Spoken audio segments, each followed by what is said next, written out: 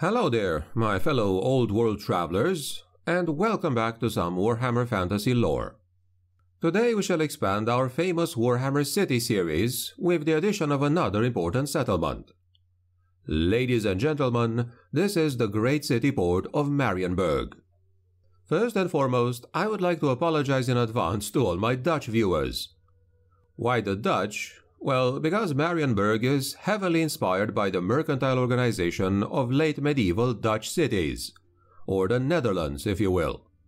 And I will inevitably butcher some of those words. That being said, I am your host, the grimdark narrator, and without further ado, let us proceed, shall we? Marienburg is the greatest trading hub in the old world, and also the greatest of its ports. Straddling the mouth of the river Reich as it drains the mainland into the Sea of Claws, nearly all maritime trade in Bretonnia and the Empire happens right here. It is also a place despised by the Empire, despite, ironically, the fact that most of its sea trade happens right here. Marienburg is a city of islands, bridges, and canals. When travelers arrive here, usually from the sea or after sailing through the fens of the Reich, the first thing that strikes them is how it rises out of the water like a behemoth, safe behind its massive wall called the Vloedmuur, unconcerned with anything around it. The second thing that strikes them is how crowded all the islands are, with every inch taken up by residences, shops, warehouses, even on the bridges.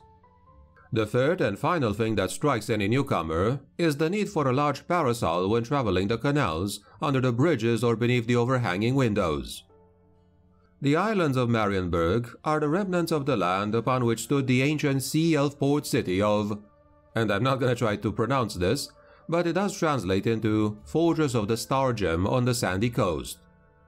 The Vloedmuur itself follows the outline of the old elven fortress wall.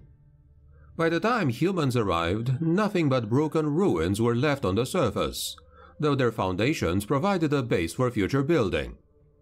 Just why the islands remained above the water while the swamp swallowed so much of the surrounding land is a mystery, although the scholars of the College of Navigation and Sea Magics have speculated that it may have something to do with elven high magic. Nowadays, most of the islands rise about 20 feet above the canals, although that's less than 10 feet at high tide, and the waters rise even higher during the greatest tides around the spring and autumn equinoxes. Goes without saying that flooding is a common issue here. Marienburg is so different from the rest of the world in its culture that it is unsurprising that their government is different as well. Ever since the passing of the barons of the Westerland, it has no royalty whatsoever. No princes or kings or dukes or barons to form a proper government.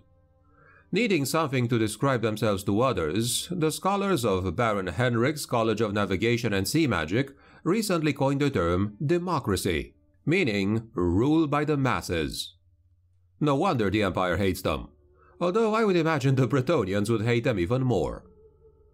The people of Marienburg are proud to say that they themselves make their laws, and they see themselves and their city as shining examples of how good things can be.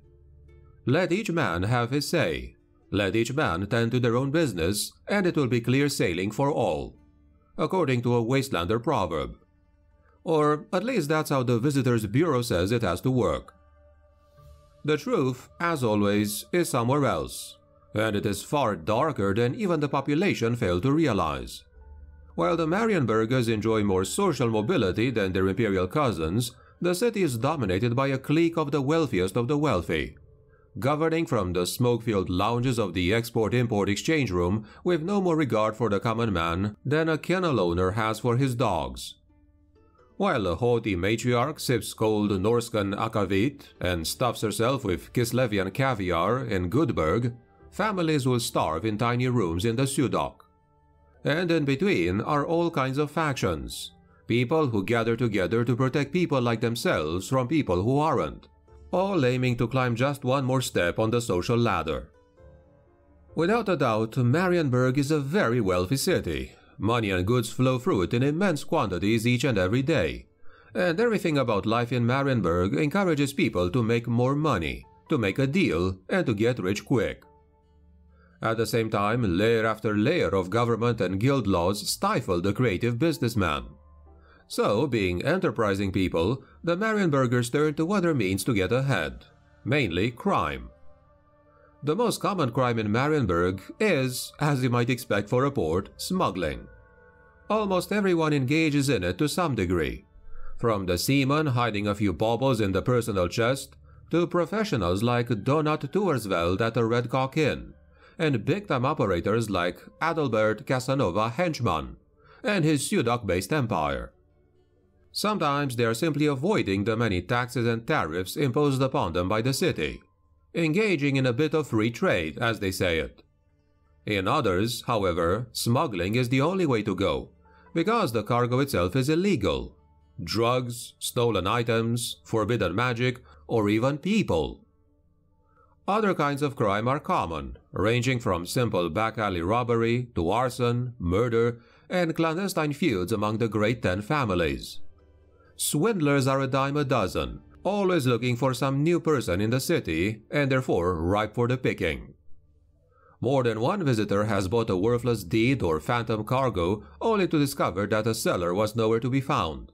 And pickpockets love the crowded dock. But of course, where there's crime fighters. Several law enforcement agencies, public and private, have been set up in Marienburg over the centuries. Given the confusing mass of often contradictory local and citywide laws, jurisdictional conflicts arise between these agencies quite often, especially between the City Watch and the River Watch. Many a suspect has languished for days in a jail cell while these two sorted out what crime was either wet or dry.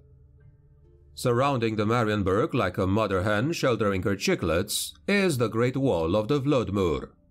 This is the main protection of the city against the dangers of flooding from the sea, and against the possibility of attack from any side. It runs for miles and miles around the perimeter of Marienburg, built upon the foundations of the walls of the old Elven fortress. But the directors have lavished the most money and attention at either end of the Reich, and at the important Ostenport and Westenport gates. Here, ramparts of stone and great round towers face the entrance to the Reich, known as the Stromport Gate. In times of emergency, officers in charge of the Stromport towers can order the raising of a huge chain, which has been laid across the bottom of the channel. And within half an hour, a metal fence will block all entrance coming down the Reich. Cannons on the towers ensure that vessels trapped by the chains will not last long in there. At the opposite end, where the Manansport See begins, the entrance to Marienburg's harbor is primarily guarded by the fortress prison of Riker's Isle, and its cannon and fire-hurling catapults. Here, the towers of the Vlodmur are smaller, and the walls are meant to shelter the harbors of Manan's Haven and Elftown, whose ships and marines are vital to the city defense. In between the Stromport and Riker's Isle, broken only by the imposing gatehouses of the Ostport and Westenport, the Vlodmur is more like a large dike, built of packed earth, stone and wood pilings, perpetually reinforced and rebuilt. Brick-lined tunnels pierce it at multiple points, each built within the base of a stone watchtower. During times of dangerously high tides, residents near the walls can hear the rhythmic thrumming of the dwarf-built pumps, forcing water out into the swamp. Each end is guarded by twin metal portcullises to prevent entrance from the swamp, while the city lamplighters keep a regular patrol on the wooden palisade which tops the Vlodmur. Religion is a big part of everyday life in Marienburg, pervading almost everything that Marienburgers do, think, or say. They see the reality that the gods are all around them.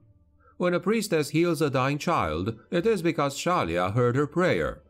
When a ship carrying a loved one returns safely, it is because of Manan's protection. And when a merchant makes a small fortune on a single deal, it is because Hendrik favored him. Marienburgers perform small rituals with each act, almost unconsciously invoking a god's favor.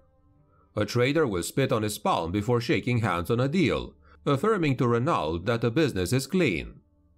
A mother will tie the first tooth to fall from her child's mouth in a bag and hang it on the child's bed to remind more of her baby's innocence and beg for his protection. Organized religion and formal worship are important to Marienburgers as well.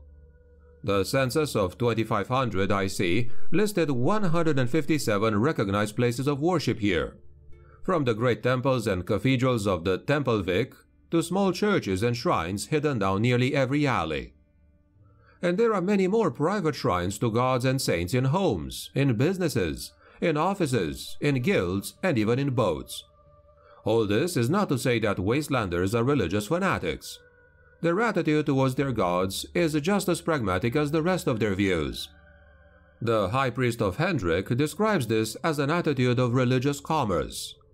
I give the gods worship, and in return they give me what I need. Everyone wins in the end. And like other old worlders, they pray to whatever gods fits the circumstance.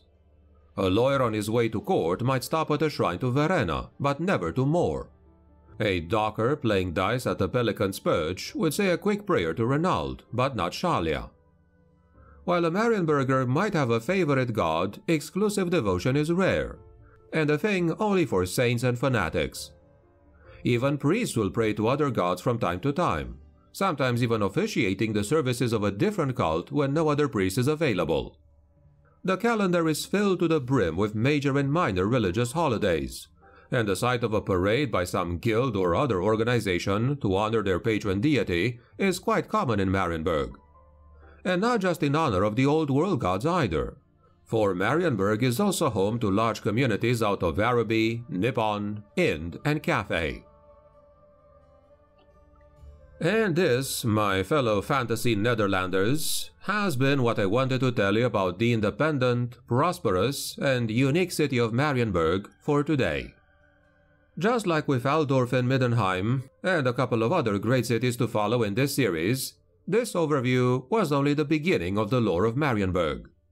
Future topics, whenever we return to this city, will include its inhabitants, guilds, great families, law enforcement, interesting places, and much, much more.